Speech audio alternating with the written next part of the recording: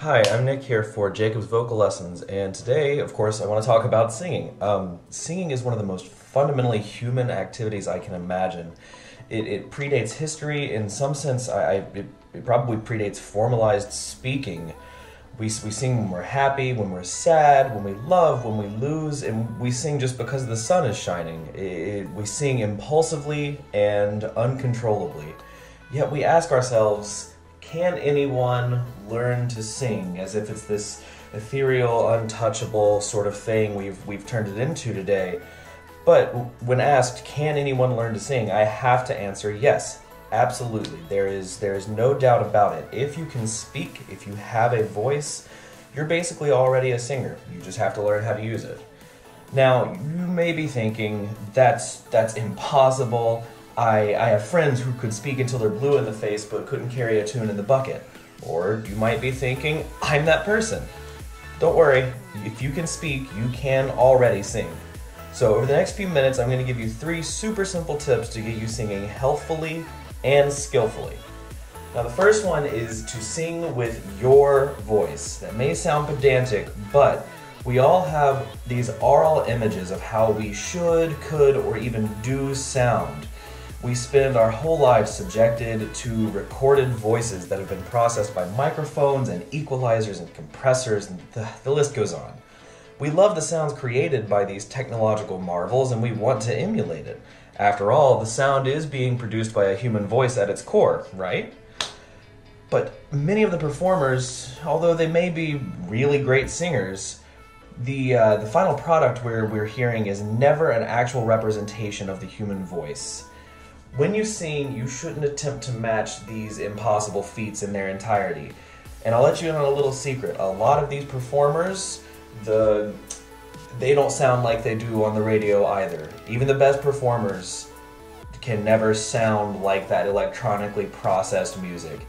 Instead of trying to match that, you should really carve your own path to the same end result. Sing in a way that feels healthful and comfortable to you.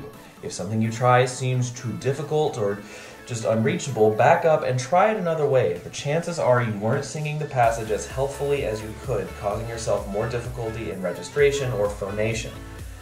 When you sing healthfully, I can 100% promise that your audience will enjoy the sound produced, whether it's your favorite or not. Practice developing your own sound and using it to its fullest. Practice flexibility and agility daily. Practice some range extensions daily. Basically, sing every day. That's the key to understanding your voice and developing it physically, which brings me to my second point. Your singing system is much more than just your voice, and all of it needs physical conditioning. When we sing, we're engaging a circuit of musculature and folds within our body. The diaphragmatic system activates, causing the diaphragm to expand and curve downward, the lungs to expand, creating a vacuum, taking in air, and at the same time lowering and stabilizing the larynx in preparation for singing or for speaking.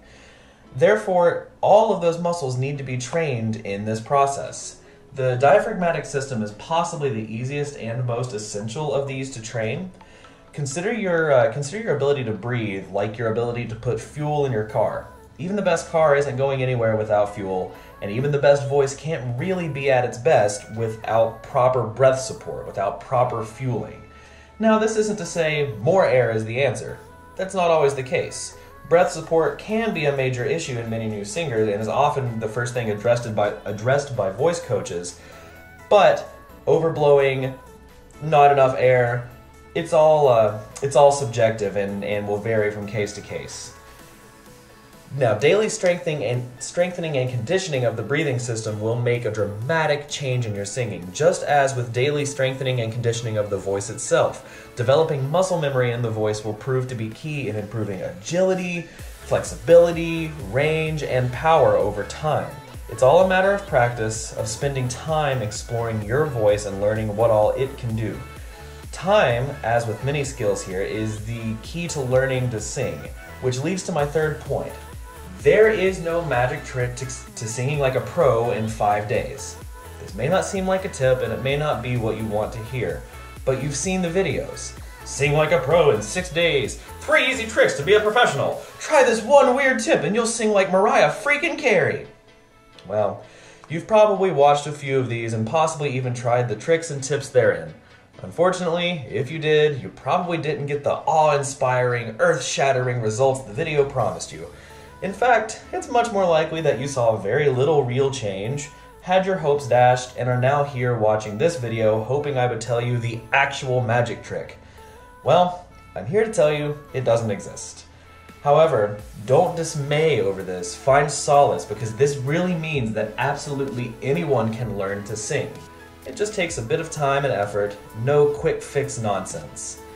That's the real magic trick done by professional singers. It's that they don't arrive to the world gifted with a golden larynx and musical wisdom. They're people just like you. They've just spent a lot of time with their instrument every day for many, many days, many months and years. And then by the time we see them arrive on the main stage, they've already mastered their art. They've mastered their own unique instruments. It's very rare that we hear the pre-professional phase, but I can promise most of them used to sound just like you. So to once again answer the question, can anyone learn to sing? I have to again say absolutely, unequivocally, yes. Singing is not the untouchable, ethereal, marketed, manufactured thing we've turned it into today. It's intrinsically and uniquely human, but it is not unique to just a few humans. We all have a voice, and each of us has a place where our unique voice is needed. Don't try to be the next Steven Tyler or Sam Smith or Ariana Grande, whoever. They're already fulfilling the world's need for their unique voices. Instead, be the best you can be, bringing the voice that is yours and yours alone into the holes that only you can fill, whether that's a slot in the church choir or the spotlight at the Metropolitan Opera. Whatever it is you do, just go sing. We all can't wait to hear you. While I've got your attention, if you can make a quick stop by patreon.com/jacobsvocallessons, all one word, no underscores or anything, and help support this YouTube channel, you'd really be helping us out. And I hope you've enjoyed the video. Go sing.